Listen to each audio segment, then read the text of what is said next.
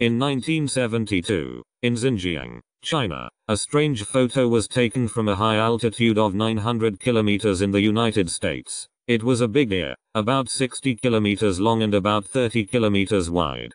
People don't know what it is or how it was formed. They can only call it the ear of the Earth. Today, the ear of the Earth and the area of more than 100,000 square kilometers around it are actually a common name. Rabopo, yes.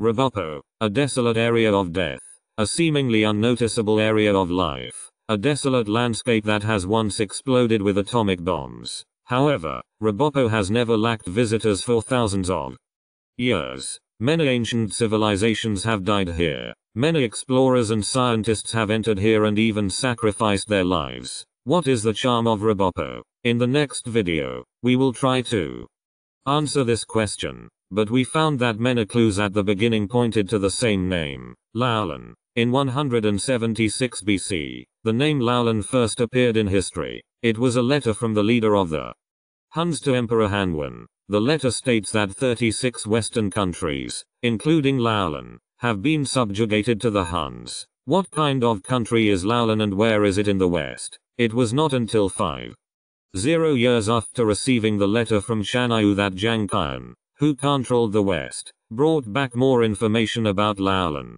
There is a pot, zero salt, and salt is called a radish pot. Laolan is an ancient Western country, with a river area of nearly 200,000 square kilometers at its largest. It is equivalent to the area of 2 Zhejiang provinces today. However, most of these lands are deserts, and only a few rivers and streams are flooded.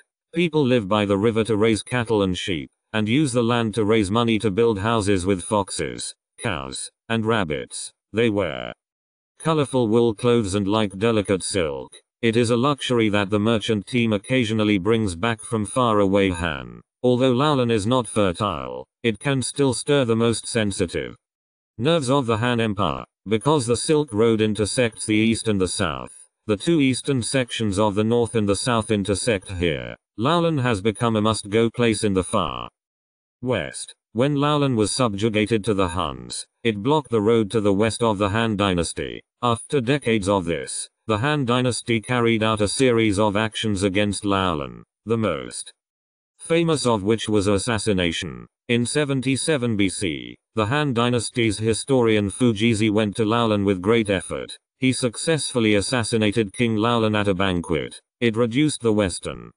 resistance of the Han dynasty and the killing of the western regions. In the end, with the efforts of generations, the Han dynasty brought the western regions into the map and completely opened the passage to the west. In the Tang dynasty, Laolan and Fujizi became legends. They are called Zhan Laolan, which is a legend in the poem. It is a patriotic good deed to kill people. However, Laolan has disappeared for a long time. In 644, when Xuanzang was about to return, what he saw was only the dust of the city and the smoke of the people. Later, people even forgot about the location of Laolan. Until 1900, more than 1,000 years later, the Swedish explorer Sven Hedin came to Rabopo to investigate. A group of people were furious with the killing, but they accidentally discovered a large temple buried in the sand. In the history of the temple has been in the past, and the history of the temple has been in the past, but the mystery and controversy also come to him. Why did the ancient city of Laolan become a ruin? Where did the people of Laolan go? After that, people came to this desert to find the answer, but they accidentally opened another civilization. From 1927 to 1935, the North American Joint Examiners, which was formed by China and Sweden, investigated Laolan. When the investigation was about to end, scientists found a huge tomb with 1,000 coffins in the local legend under the guidance of the guide. The tomb was located next to a nameless river, and was called the Little River Tomb. But until 70 years later, in 2004, its full appearance was really revealed. It was built on a 7.7 meter high elliptical sand hill. The sand hill is about 3 to 5 meters high, and the huge tomb is in the middle. More than 100 tombs are divided into 5 layers, and the tomb is made of tiger and sheep. There are only 2 sides and a cover, like a bottomless poisonous wood. There are also different types of targets before the tomb. The male coffin is now the target is the horn, symbolizing the female. The female coffin is now the main body, symbolizing the male. It reflects the mysterious and primitive worship of the body. When people look at the coffin, the scene is even more surprising. The extremely dry weather in the desert makes the bodies of the buried quickly dehydrated. In addition to certain preventive measures, many of the bodies in the tomb are still in the state of burial. One of the young women's face is full of outline, and her eyelashes are clearly visible. It seems to be in pure sleep. Her clothes show a sense of fashion that has not passed 1,000 years. She wears a woolen hat, a short waistcoat, a short waist and a boot, and a straw hat. This scene makes people who see her call her Little River Princess. Is Little River Princess the Laolan people recorded in the history books? People found that these humans with the skin of a camel and yellow hair are very different from the appearance of the Central Plains people. They belong to the Europeans, and after the determination, they appeared here more than 2,000 years earlier than Laolan. I don't know why.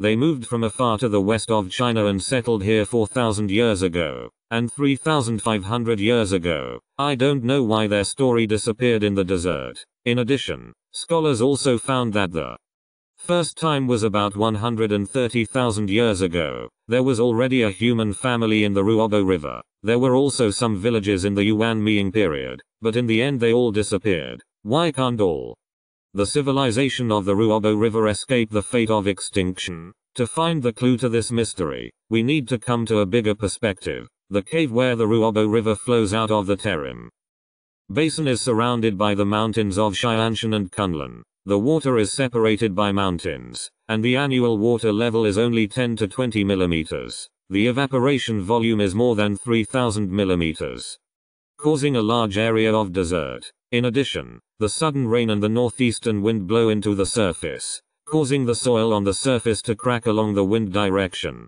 as if 1,000 arrows strike. The dragon is killed. The ancient people called it the White Dragon Pile. This is the Yadan landform on the geometry. In addition, there are also the rocks of tens of thousands of square kilometers, so sharp that they can cut through the tires of cars. But the former Ruobo River is not like this. This is the lowest point of the Tarim Basin. The river that originates from the surrounding mountains is gathered here to form a super large lake. In the Xianshan period, there were tens of thousands of square kilometers. It is today's largest lake in China, twice the size of the Qinghai Lake. It shows that the west is the sea of the Yangtze River, and Sima Qian actually called it the Yadan Lake. The Yadan Lake is a big river. How did this big lake disappear? Did it affect the civilization around it? For more than 100 years, a group of scientists have come here and made various guesses. They found that the most famous big ear of the Ruobo River is located in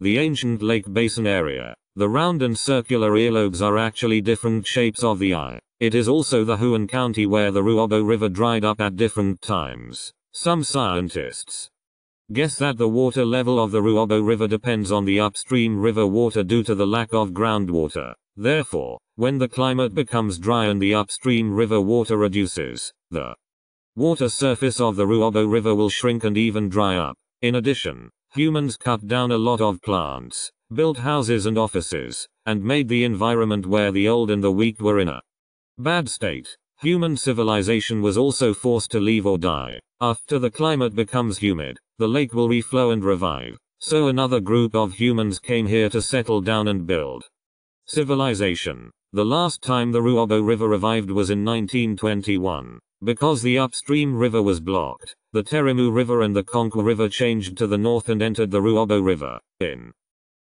the 50s and 60s of the 20th century, the large-scale construction of Terimu Basin caused the flood of many rivers in the Ruobo River to flow. In 1965, the once vast Ruobo River completely dried up.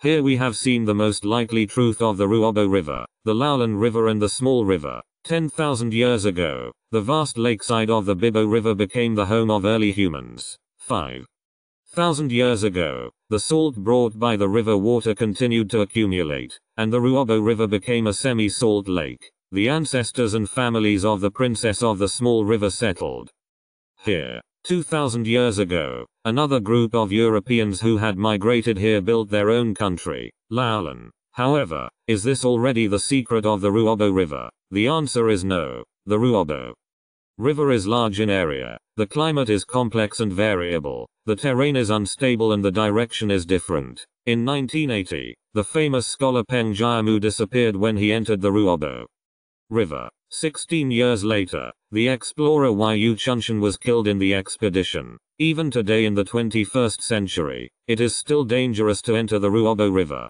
For such a large area, we know very few people. He has too many unexpected things. In 1876, people found wild double-winded mules here. This is a type of mammal that is most successful in adapting to the desert environment. The number is even smaller than the wild pandas. There are only about 750 wind in the world, and the Ruobo River accounts for more than 3/5. In 1995, people also found large fake salt mines here.